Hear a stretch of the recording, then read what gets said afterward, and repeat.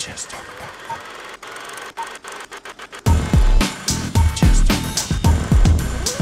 Hey guys, I'm Jeff from Sketchbook Comics in St. Catharines, and this is clearly John Layman. Hello. Writer, editor, former editor, I guess. Yep. Well, you probably edit yourself, so current editor. Yeah, I guess. Yeah. Letterer, designer, There you go. Assistant editor. Yeah, I've done everything in comics except maybe draw and color. Nice. Inking too? No. Oh, no. That I consider that drawing. Oh, yeah, fair enough. Fair enough. So you can see there's not a ton of us, so we'll keep it informal. You know, if anybody's got a question, throw your hand up and ask it. All good. I actually know a fair amount about you from Rob a couple of years ago. Oh, okay. But yeah, be curious to see what his perspective is versus mine. I mean, he spent a lot of time actually talking about like other media forms. Okay. I mean, at the time, he talked a lot about things where Hollywood had kind of come in and gone back out. Yeah, similar to the Tide. I guess if I'm remembering correctly, like 2 or 3 times. And he said at the We're time up it was to 5 times. I was going to say now. at the time he said the Tide was back in, and, Yeah. and we'd see what happened. Yeah, But, it's out again. fair enough. You know, it took Preacher 15 years to get out, so This is true. Yeah, I figure I need more money in 15 years than I do right now. So I'm patient, but like the first time we were so excited, we thought we were getting a TV show, and it just fell through. And ever since then, something happens and then it falls through, and I've just stopped paying attention. Right. At least I'm now to the point where it's getting checks. You know, every couple of years I get an option check, and there was times at the beginning where Rob and I were so stupid, we just got kind of hustled by someone with a lot of flattery, and there were no checks involved. So now at least we get paid a little. Nice. Which shows you they're at least halfway serious that they're ponying up money. Right. There was a Chew cartoon series that was supposed to happen, and we recorded with Stephen Yoon and Felicia Day and David Tennant, and then nothing ever happened. And in retrospect, nothing ever was gonna happen. In Hollywood, it takes deals to get deals. Right. So he paid these guys a minimum and then promised them a percentage on the back end, and then just used it to say, I've got Chew in production, and try to get other deals. But after David Tennant recorded, nothing ever happened. And it was just a lot of promises until we finally disengaged ourselves. Right. But I mean, that was 3 years of wasting our time, which Yeah, I understand is very common in Hollywood. I was going to say, my guess is that's probably fairly normal for Hollywood. He mentioned, I think the last thing he mentioned is that John Chu? No. Tony Chu. No, the actor, sorry. Oh, John Cho? Cho. Was still interested in playing him, and there was still a possibility there, but again, it's been, I think, 2 years at this point, so he's probably moved on. Yeah, there's been a few. We liked Stephen. The guy from Lost, or Ken Leung, was our first person. It's been John Cho, and then Stephen Yoon from Walking Dead. That's who he had mentioned. Yeah. Yes, sorry, Yeah. Stephen Yoon. That's the one. And the person I currently like for Tony, and it's cool because you get to meet these people. Right. You find them on the internet, you find out they're a fan. It's a comedian named Steve Byrne, and he looks like Tony, and he's just a filthy comedian, and he's cosplayed as Tony. Like, I discovered him. He cosplayed Tony for or not cosplay. It was his Halloween costume. Oh, nice! And it's like, wow, who is this comedian? And I started following him, and now when he comes to Phoenix, I visit. I'll go to the show and give him comics, and he gets me in the show. So it's neat to sort of meet celebrities who like your comic. Yeah. I remember one time, I went to a show and I made friends with Rigby from the regular show, and he's like, and this was when we had a cartoon we thought we were going to have going. He's like, who's a voice actor on regular show, and he'd be really good as Savoy, Mark Hamill. And I'm like, not only Luke Skywalker, but the Joker. The Joker, yeah. And so I gave him comic books to give to Luke Skywalker. And then there's some point where, of course it fell through, but he read the comics and he tweeted. And it's like, I've got a saved tweet from Mark Hamill talking about how much he loved Chew, which is... That's awesome. Yeah, that's huge nerd thing for me. All right. Have you got no question? Oh, back there, sure. I met you at your booth. Uh-huh. And I asked, how did you conceive of Chew? And you said, because you're a weird guy. Would you mind elaborating? Yeah, well, it's okay. The longer version is I had a bunch of different ideas, like almost like an idea notebook, and I had like the guy who could eat things and get the psychic impressions, and then I had the chicken flu. What if people are selling eggs, and if they outlaw chicken, then you've got like egg drug dealers and chicken wing dealers, and I had the woman who could write, and you could taste what she was writing, and they all seemed like really kind of like Saturday Night Live sketches, like really one stupid idea that just is going to get old really fast. But then I realized, wait, I've got like 5 different food ideas, and they don't have to be separate. If I combine them, suddenly I've got this like rich and limitless tapestry. So I decided to make a food comic, and then suddenly like it just became so vast. So that's the longer. There was no like moment where I got the idea for Tony's Power. I just had all these like little ideas and then connected them together. What about the scientific names though? You make it look so easy. Oh, so I was an English major in school, and one of my favorite classes was etymology, where you like learn the history of words. Oh. And I don't research. Chew doesn't require any realism. It's all silly. I don't have to. But the one thing I would research is root words, and I'd go into like Greek, like a Greek dictionary or Latin dictionary, and I would pick and choose what would sound the best. And I swear to God, some of these would take like an hour or 2 to find. Like that was the one point where I slow down in my tracks to find these weird words. And there was a point where David Tennant was in the studio recording for Savoy, and I never wrote this expecting things to be read out loud. Right. And he's like, "How do you pronounce this?" I'm like, "I don't know. I just read it." So I just had to make it up. But yeah, that was always a really fun part. And now that I'm writing Outer Darkness, the sci-fi horror book, my favorite part is like researching like old weird like gods and demons, and like every star system, every ship, is named after some kind of weird mythological demonic figure or god or something like that. So that's my one little piece of research I do in each book. Yeah, I like the idea of like basically, like you said, a bunch of Saturday Night Live sketches that you were like, if I cram these together, they have some legs. Yeah. But if it was just one, and it was funny because when Chew first came out, there was a couple of reviewers who were like, "Oh, this is just going to be the body part of the week. What happens when he's eaten every body part by issue 8 and right. you get old?" But I knew, first of all, there was a big supporting cast, and I kind of knew, it was going to be beyond just Tony. And I think, well, in volume 5, we take him out of commission, and like his sister shows up for an entire arc, and like when you can get rid of the lead character for 6 issues, that kind of shows you how strong the supporting cast is. Is there anybody who hasn't read it yet? Okay, I'm telling you now, I'm going to spoil stuff. You okay with that? Go ahead. All right. Yeah, like for me near the end of the series when she dies, and everything that comes out of that, I was like, this is brilliant. Yeah, well, when everyone dies, basically.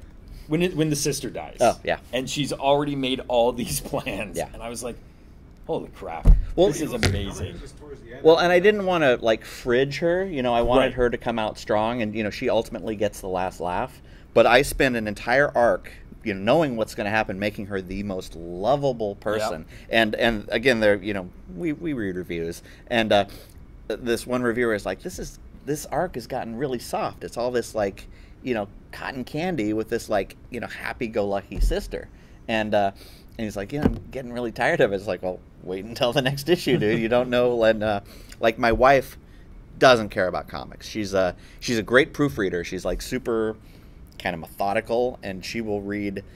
She just doesn't care, but she'll find every typo and every grammatical error. And issue 30 made her cry. And that's when I knew that that I got her, because she didn't give a damn about Chew, but it had her bawling, so that was pretty awesome. Yeah, I honestly love the whole scene where she's basically being killed, and she's like, yeah, screw you type Yeah. of thing.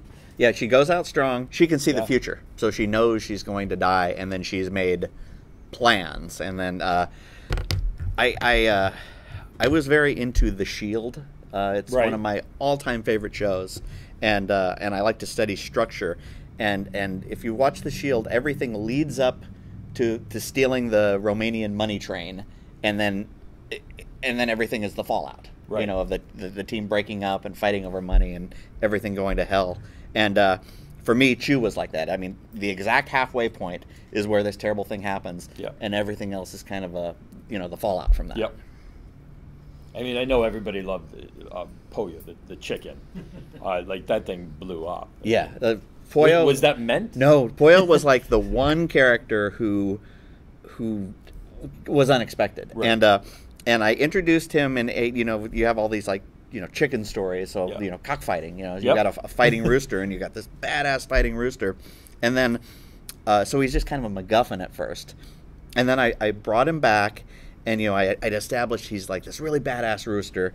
And there's a point where he kills this gangster, and I have him, attack and like pluck out his eye. And then Rob's drawing it, and I rarely second guess myself, but there's a point it's like, oh my god, it would have been so much funnier if the chicken like ripped out his heart rather than ripped out his eye, and but it was already drawn, and Right. and I even call Rob. I'm like, Rob, we got to change this scene, and he's like, well, I've drew it. And it's like, all right, well, I got to bring back Poyo. Yep. So we brought him back in issue 18, and then it just became accelerate. The joke has to get bigger Right. and more outrageous, and people loved Poyo. Hold up, Poyo, would you? The most badass rooster in the world, and then Poyo gets killed, and then the government rebuilds him as a bionic rooster, and so he becomes this like badass bionic secret agent rooster, and then we kill him. And even hell can't contain him, so he comes back as Demon Chicken Poyo. And people were so mad, because people really died in Chew. Yeah. But it's like, Poyo's the one character, like, how could you kill him? It's like, well, he's a chicken, and he's coming back as a demon, so, don't get too mad about Poyo. You'd turn the page, and there'd be this 2-page spread of Poyo doing something. Yeah, And those you were turn a the lot page, of fun. and it's done. Yeah, just little jump cuts, but Yeah. everyone, and it was Wasn't fun there one to... where he's in space? Yeah, I Yeah. think he was fighting Oyop, the anti-Poyo. That's right, Yeah. yes. Yeah. Yeah, we had a lot of fun with those. Yeah. As I read, I was like, I wonder if this was planned. No, Poyo was the one thing that. So, I planned out a lot, and I always knew where an arc was heading, and so I'd set it up, and then because I kind of had a skeleton for the whole series. Right. So issues 1 and 2 of every arc were kind of the setup, and issue 4 and 5 was where you get to the resolution. But if you look at Chew, the 3rd issue of every arc is where I didn't know what I was doing. So those are like the craziest, like most insane, because I was just like, this is the freedom issue. So Right. anything that ends on a 3 or an 8 tends to be really, just weird and out there. Nice. Yeah, go ahead. So speaking of planning, as you know, some comic series go on hundreds of pages. When did you figure out, okay, this is what I want it to be, my definite ending? Well, This is how I want it to be? I knew how it was going to end, but just going back to the history of Chew, I had been pitching it a long time. I thought it would be a Vertigo book, and Vertigo pays a rate. I needed money. Every time a new editor came on, or every like 6 months, I'd hey, here's my my cannibal bird flu book, and everyone thought it was stupid. And I had friends, I've been in comics since '95, and I'd see somebody from IDW or just an editor friend, and they're like, "You're still pitching that stupid cannibal book?" And I'm like, "Damn it, I'm going to do that cannibal book someday." And I had a couple years of bad luck, like just comics, a bad experience, or it didn't sell, or something went wrong. We had a kid. My wife was in newspapers, which seemed to be dying at the time, and suddenly I get a call from a friend who says, "I work for Nintendo. Activision wants me to write this game. I can't. It's a conflict of interest, but I've thrown them your name." And then Activision is like, "Ooh, comics are cool. You want to write this video game?" And it's like, yeah, sure. I need work. Yeah. And I write this video game, and then another producer liked it, and suddenly I'm getting like video games are falling out of the sky, paying me $30,000 a pop, and I can't get work, writing for Dynamite at $45 a page, and I'm getting all this video game work, not getting any comic work, and still want to be in comics. No one's buying my stupid bird flu cannibal book, and suddenly I get a call for the Marvel MMO, and it's going to be written by Brian Bendis, but Brian Bendis is Brian Bendis, and they need somebody to work with him, but to be in-house. Brian's not going to take an office job, and great pay, and so we left Seattle. My wife quit her job. She was going to attend the baby, and I moved to San Jose to work on the Marvel MMO. And great gig, and this was going to be get in the door with Marvel because I'd be working with Brian Bendis every day, and good pay. And he did it for about 3 months, and then Microsoft pulled the plug on the game, and I was stuck in this strange town without the job I came for. And it became like generic superhero game. It ultimately shipped as Champions Online, but I stayed on as the lead writer, and suddenly I've got more money than I've ever had because I'd been working in comics. And it's like, well, and they told me as soon as the game ships, video games, we let go, half the team. So I'm going to finance my stupid cannibal bird flu book that nobody wants, and it's not going to sell, but I'll be able to show it to editors and be like, Any of your ideas go to video games, though, from the comic book? Pretty bad?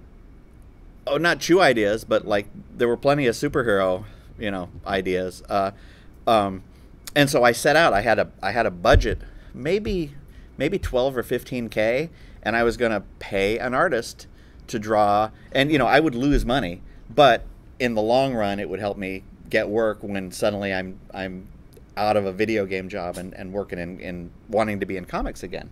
Right. So it took me like 9 months of calling friends and saying, hey, I've got money, I want to hire somebody. Oh, check out, George, check out, Fred.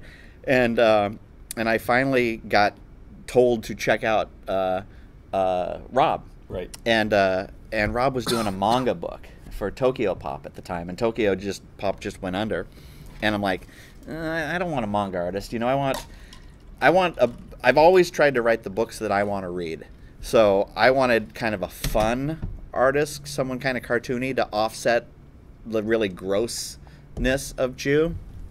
And so I met this guy, Rob, at San Diego Con in the bar after hours, which is where all the business gets conducted. Yeah. And told him about it, and said, I got to back up. I had called Image at one point because I knew Eric Stevenson for years. There's a bar we go to in Seattle at SeattleCon and drink there together. So we're friendly enough, and this is pre-Walking Dead, so Image wasn't giant. Yeah. And I call up Eric Stevenson, and I said, I'm looking for an artist. I have a budget. It's a paying gig. It's my Cannibal Bird Flu book, and he had never heard about it. And he's like, well, I don't know any artists. You have to find your own artist. But if you find the right if you find a good artist, we will publish it. So suddenly I had a publisher. Yeah. And so I tell Rob Guillory, you can do some sample pages, but if Eric doesn't like you, sorry, dude, I got to find somebody he does like. So I wasn't necessarily the bad guy. Yeah. So I had told him, the history, everything I've told you guys. I had also told him that I pitched it a few times to Vertigo. So he drew it in a very scratchy kind of just a Vertigo style, like kind of ugly and not cartoony and all this. And I get the page and I'm like, oh yeah, dude, this isn't going to work out. You're not the dude. And he's like, well, why not? And it's because I didn't want this Guy Davis style. Nothing against Guy Davis, but he was trying to ape him.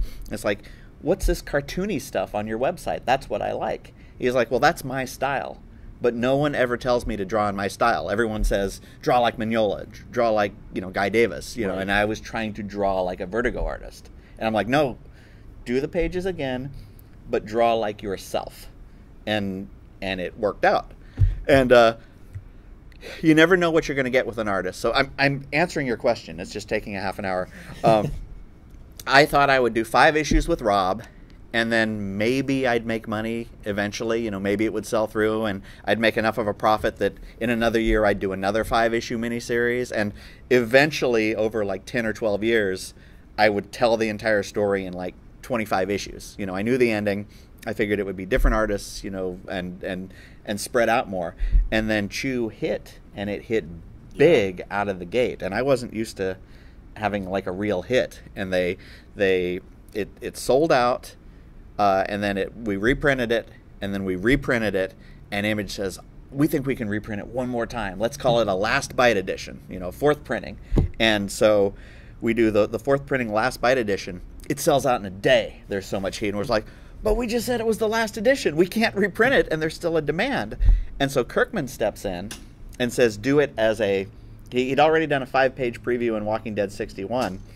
He said, let's just print the entire issue in black and white. And you can pay the printing. You know, it'll be a couple $100, you know, for printing. But, you know, it'll be good exposure. Yeah. So we printed it in the back of, you know, 60,000 Walking Deads.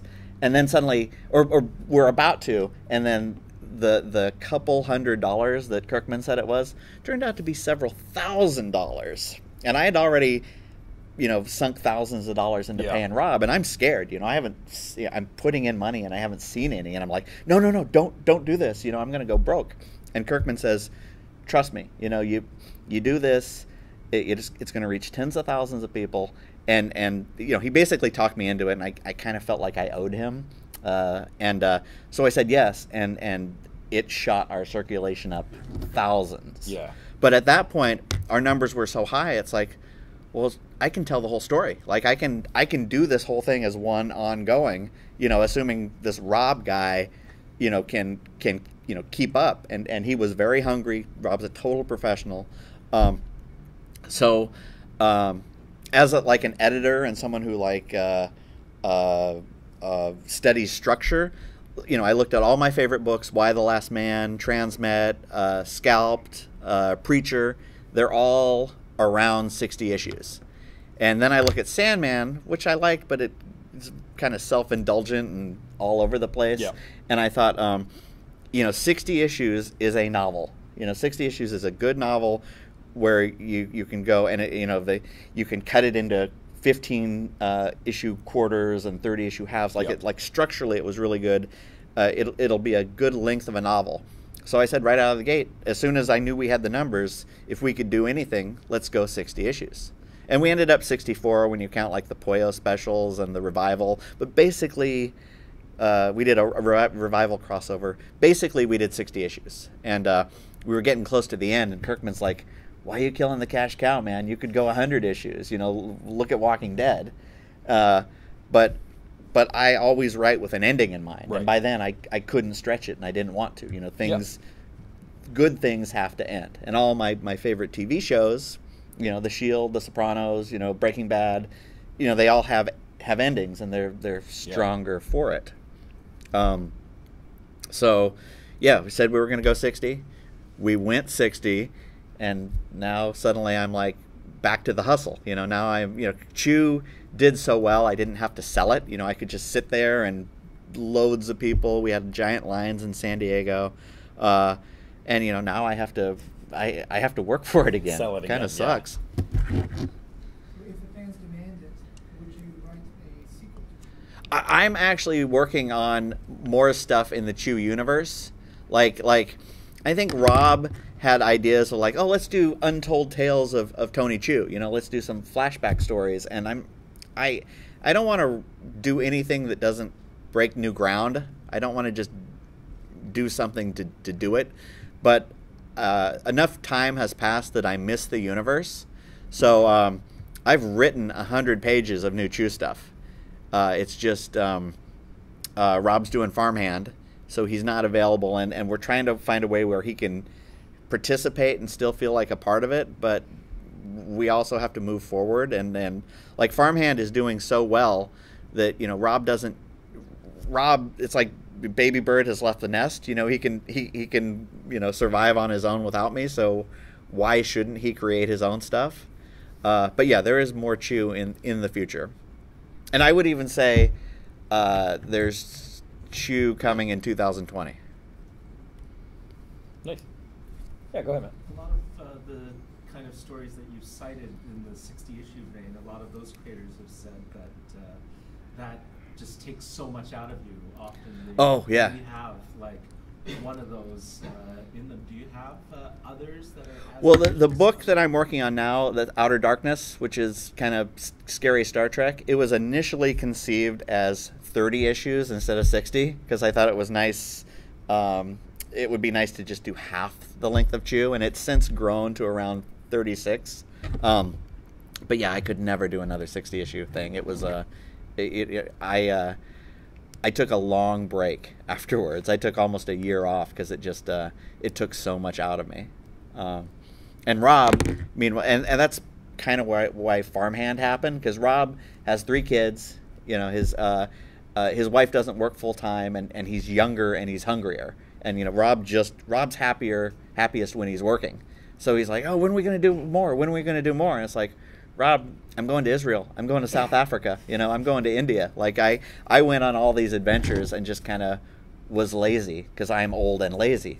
And Rob is young and hungry. So by the time I'm like, hey, Rob, let's do something, he's like, well, I'm doing Farmhand. So I'm not sure what your question was. 60 issues, yeah. I don't ever want to do 60 issues again. And if I did when I do new Chew stuff, it's going to be the Hellboy model, where we do an arc, and then we take a break, and then do another arc. So I don't want to be on the treadmill of, you know, endless deadlines, because, you know, by the time we got to 60, man, I mean, look at Dave Sim. By issue 300, he was insane. And I mean, don't get me wrong, Kirkman is doing fine, Mm-hmm. but as a shop owner, I can tell you a lot of my Walking Dead readers lately have kind of dropped off. Well, probably, especially after this last month, I'm not sure. The last issue, yeah. I mean, because that I had could some be people the ranting. ultimate drop-off point. Like, Yeah. it's a really interesting It's that he just did. Interesting move, yeah. Yeah. Yeah, but yeah, I mean, I don't want to do a book forever, and Yeah. I have limited interest in superheroes because they never end. Because you can, once you look behind the curtain, you know, it's just a revolving door of who dies, and you know, oh, I'm mourning, you know, whoever died this month. Well, Yeah. they're going to be back in Yeah. 6 months, and that's why How you bring them I back. can never get mad about superhero stuff. You know, oh, you know, Thor's a woman.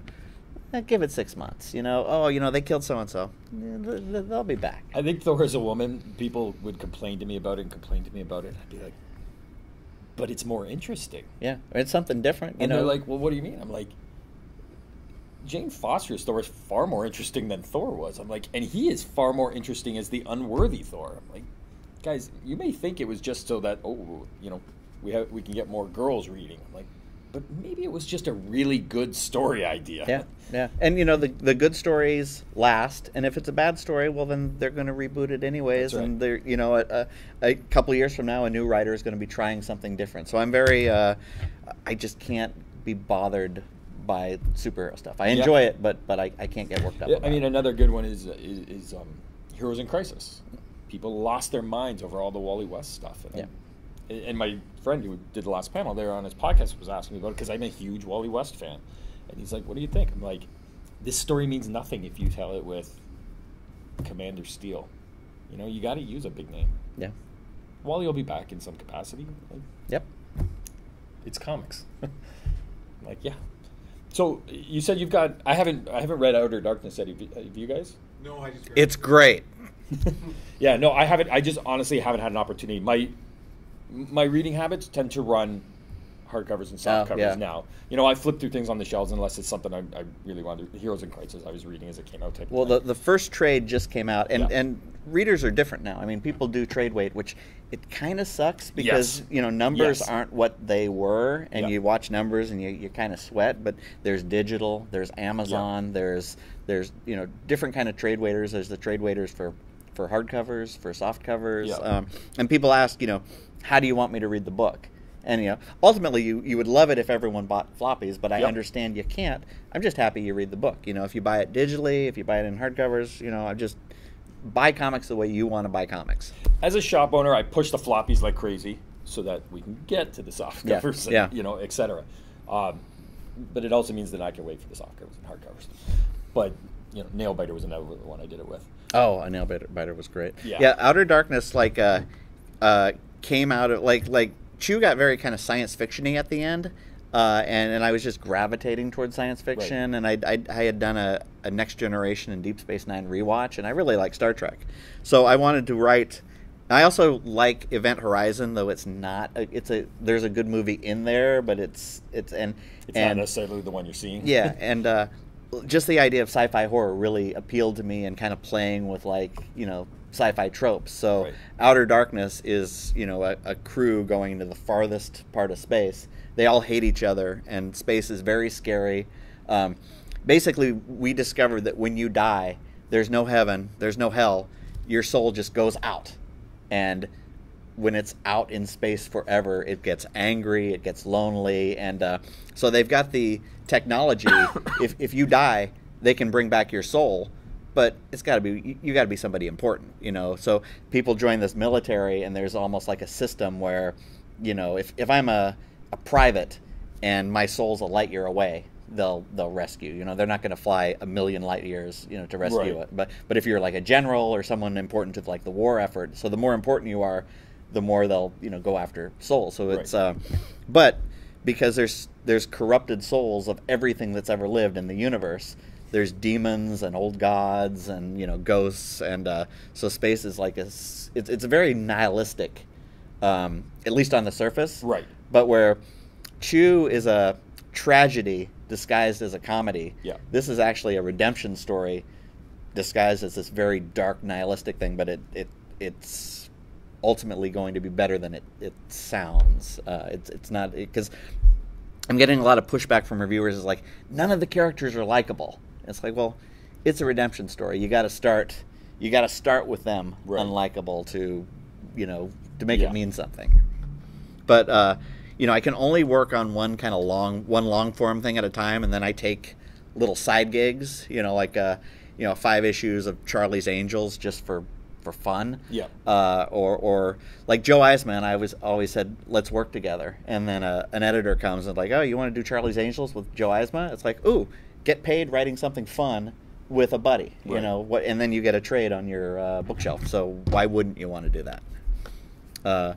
So I tend to write, like, I like superheroes, but I am just as happy writing a Godzilla comic or a Judge Dredd comic as a Batman. Like, one doesn't mean more to me than the other. Yeah. So, I always try to write a couple licensed things just for fun, just to scratch, a nerd itch. I got to do Predator a couple of years ago. I got to do Judge Dredd, Mars Attacks, Godzilla. These are all things I'm into. Right. Like, I'm at a point.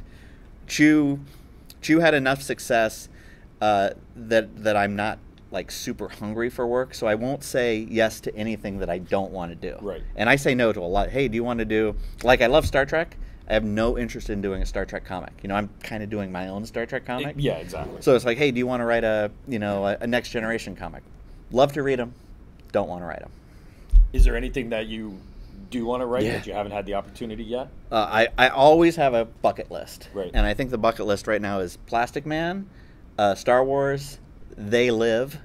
They Live, I think, would be fantastic. Yeah. It blows my mind that it's never Yeah. really been... Yeah. In fact, I would like to do They Live with McRae. I think he would do a fantastic job. And I did 10 issues of Mars Attacks with McRae, and we've been friends for, he worked with me when I was an editor in like '97. Right. And we're drinking buddies, and he's a phenomenal artist. So when I got offered Mars Attacks, which I loved anyways, they're like, "Do you want to do it with John McRae?" And it's like, "Oh my God, yes, to work with them, with a friend whose art you love anyways." Yeah. There's nothing better. But yeah, the Star Wars, They Live, Plastic Man, maybe Archie. I've liked Archie, but I keep knocking on their door and they're not too interested. And it's like, all right, I tried. Which is interesting because they've gone in different directions over the last few years. And, Well, so I pitched, and I still love this idea. They did Afterlife with Archie, Yep. And it was kind of like Archie meets The Walking Dead. I pitched Apocalypse with Archie, which was basically, the nuke drops and they all go into the bunker and it comes out, and it's basically Archie as Mad Max, which I think would be a blast. I think that would be fantastic. Yeah, I can't sell them on it, and I've stopped trying. they're like, well, do you want to write this instead? I'm like, no, not really. Come to me when you like my idea. Yeah, that's... And the horror stuff's done so well for them. You would think that something like that would be... Yeah, but you also have to think about media, and they've got Sabrina, and they're like, they probably want to tie it in with the TV series. Like, you can't understand what goes on in a publisher's mind. That's mind. fair, but we're also getting Archie versus Predator 2. Yeah, sure. So... Other questions? Okay. Sorry. You wanna go this guy first?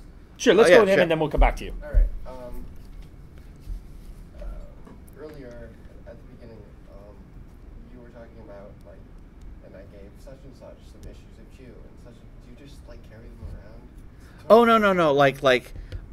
Well, sometimes He's got a lot of them. you meet people at shows, and especially these weird foreign shows where you just end up at dinner with Rigby from regular show. If I had an extra one, I give it to him, but a lot of times I just get their address and mail them a care package. I mailed, his name's Bill. I mailed Bill 2 copies of everything and said, give one to Mark Hamill. And it's, worst case scenario, he throws them in the trash. Yeah. Best case scenario, Luke Skywalker reads my comic And sends out a tweet, yeah. Yeah. So, I don't carry around everywhere, but at cons I'm selling them anyways. So I usually have a few, extra to give to VIPs. Or people walking down the hall with us. Yeah. Well, those are the floppies, but I was at New Zealand Con and ended up at a table with Helen Slater, Supergirl. Nice, yeah. And she started talking about my comic. It's like, well, I'm going to give Supergirl one of my comics. So don't know if she ever read it, but go ahead, man. Okay, you talked about researching words to give scientific names to the characters' abilities, but then you just took chicken and frog and jammed it together. Yeah, some weren't as sophisticated as others. Tell us MacGuffins as well, or did you plan for them well before? I didn't plan for them to be as big. I mean, they were just a story aspect because chicken was illegal. So, these are scientists getting around it. But then Rob drew them so cute. And then they came back and, one story sort of begets another story idea. And so we introduced Chogs, but then I introduced them later as multicolored psychedelic Chogs, and because there's the psychedelic frogs that you can lick and get a drug experience. So I just ripped that off. You can now I had all these multicolored, really cute psychedelic Chogs, and they kind of became our mascot. We started putting them on shirts and buttons, and then we made the little stuffed Chogs, which were the greatest things ever. I go to a show and you don't even have to read Chew, and there'll be a significant other who doesn't care about comics but loves this little stupid stuffed animal, and we'll say, hey, you dragged me to this con, buy me this stuffed animal. And they're also, I could pack 40 in a suitcase, so they were really good sellers. And Chogs and Poyo were just kind of like a happy accident. And we're working on a deal right now to make Chog belts with a guy who does belt designs. So yeah, Chogs. But yeah, there's nothing sophisticated about Chog and chicken and frog. And then we were also calling them frickin'. In the early issues, they're either frickin' frog chickens or Chog frogs. But Chog seemed to be the one that stuck a little better. Did you ever think of making candy? Well, yeah, there was a lot of food stuff, and no, because there's probably some health stuff. But there was a point where we got involved with this place called Skeleton Crew that made swag. They make the stuffed animals and the pins, and seeing your stuff made as toys or statues. There's nothing better. But early on, they wanted to do an apron because Chew's all about food, and we could make a Chew apron. And it's like, well, that's cool, but in real life, who uses an apron? And they're like, oh no, it'll be awesome. And nobody does. I bought 2 or 3 of them for my girlfriend because she's like, these are awesome. They're hanging. Yeah. So they made, I didn't want to, but then it's like, well, they're taking the risk, let them. Yeah. So they made Chew aprons. Nobody bought them. Nobody cared. And then it came time to make a Poyo statue. And this was sort of at the height of Chew. And they're like, well, we're going to make 500. And I'm like, you should really make 1,000. And they got burned on the the aprons, so they didn't think demand was there. So they only do a limited run. They do 500, sells out in a day. And it's like, oh, you idiots! You should have done 1,000.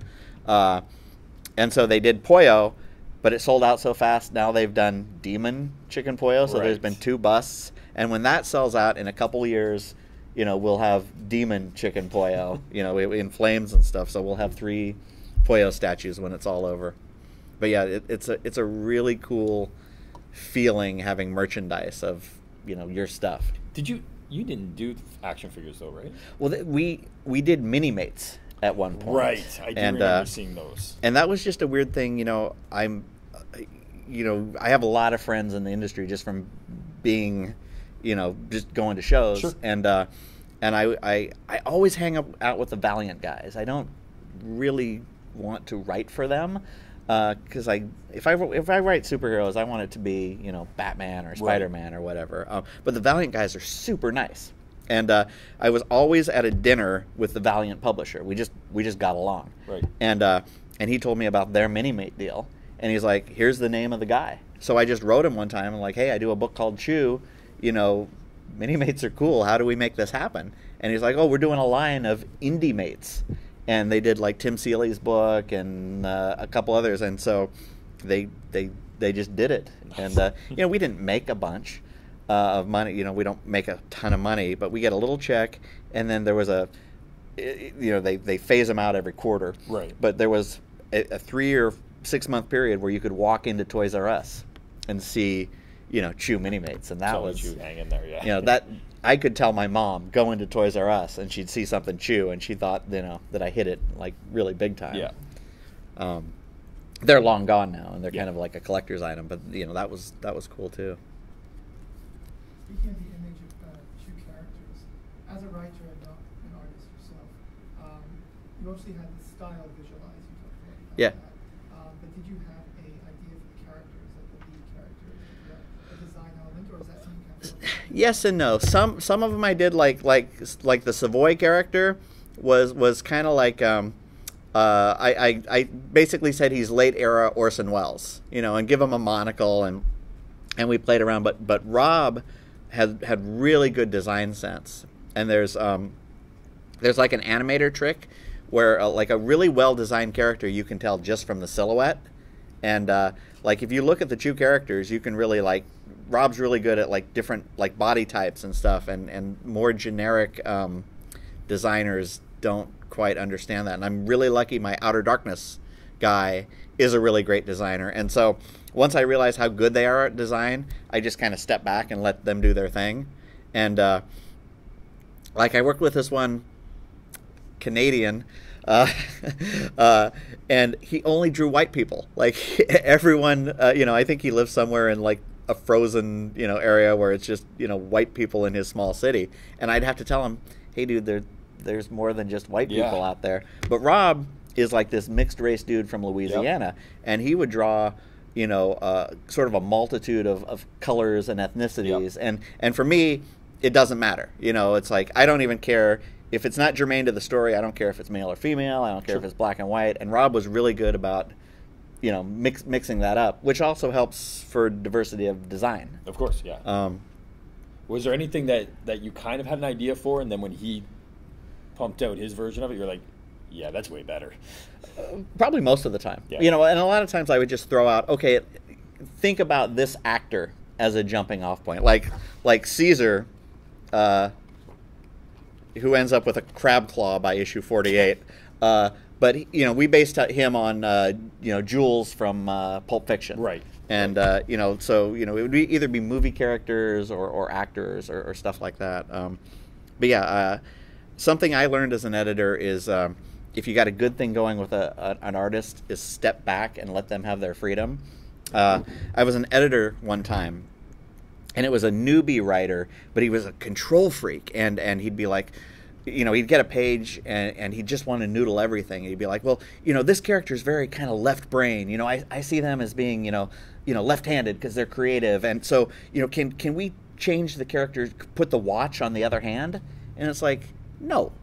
You got to ask yourself, is a reader going to notice or care? I mean, you can always try to make a comic book perfect, But if you're just asking the artist for a million corrections to serve nothing except for, you know, if it's for a story purpose, yes. But otherwise, just let it go. And I'm real good.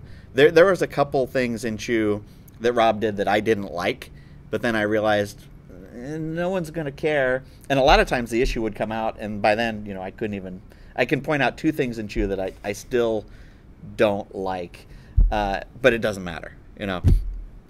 There was a point where Olive, the daughter, who's got Tony's power, she was pretending to be asleep, and she's sucking her thumb, you know, just to sort of reinforce, you know. But I'm like, she gets visions from what she eats. She wouldn't suck her thumb, you know.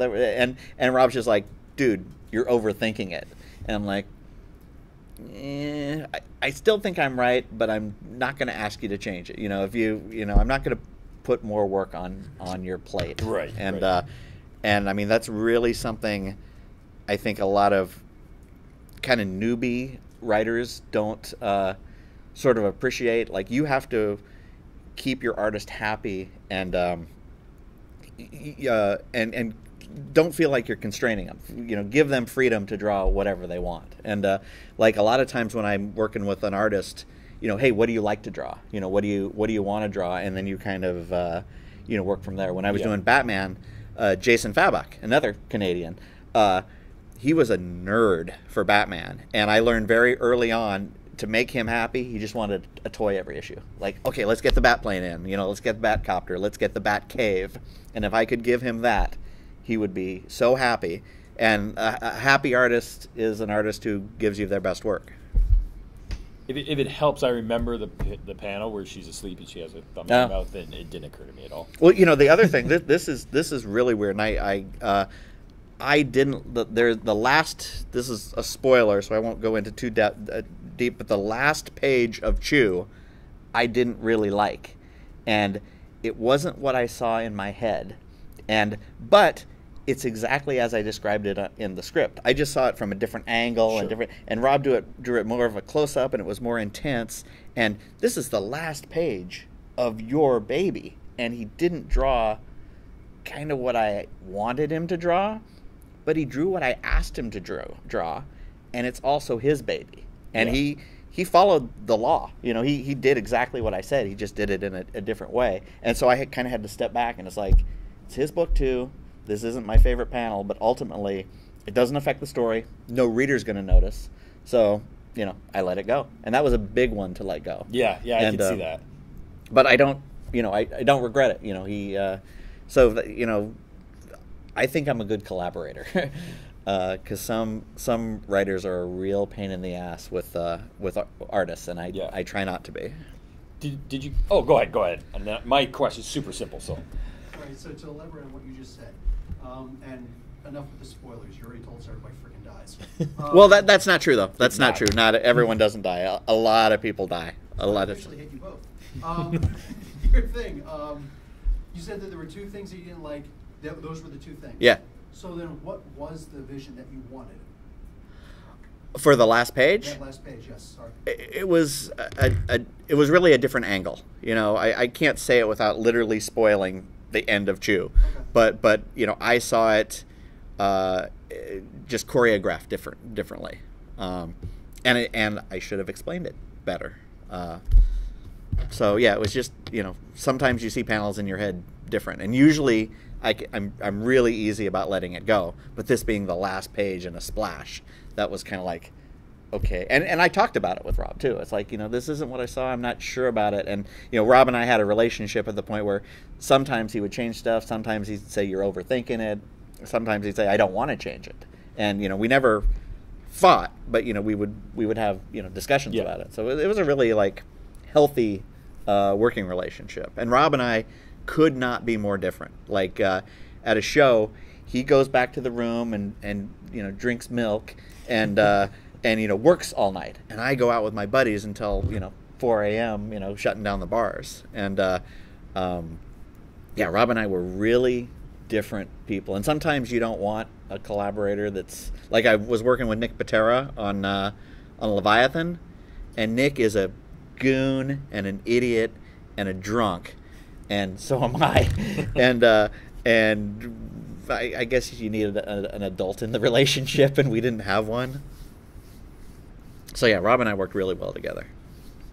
So my question, like you said, you make a lot of friends at cons and stuff like that, and I've done the same as a fan even. You know, now I'm good friends with Jeremy Hahn and B. Claymore. Oh, yeah, they're great. And one of the things that I always remember B. Claymore mentioned to me the one time, because I bought a page of his from Ramon Perez, and it was Clay had written it, Ramon had drawn it.